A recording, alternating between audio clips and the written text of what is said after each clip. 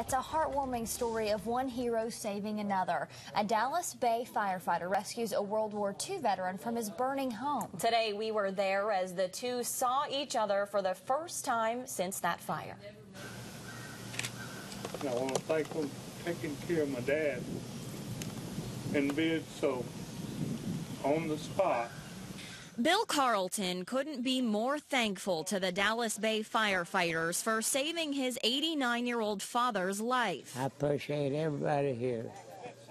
They've been wonderful. On June 20th, Thomas Carlton's home of nearly 35 years caught on fire. The oven automatically turned on with flammable plastic inside. His house filled with smoke.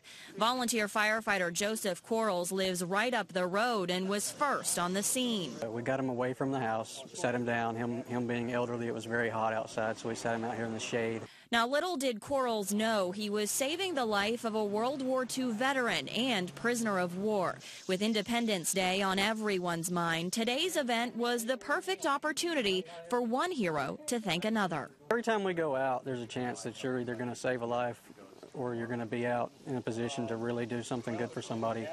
And recognition or not, it's just what we do, and it's what we like to do. Quarles' quick thinking didn't just save a fellow hero's life, but also saved the place he calls home. They've been here quite a while, and it's just, like he'll tell you, he wants to die there.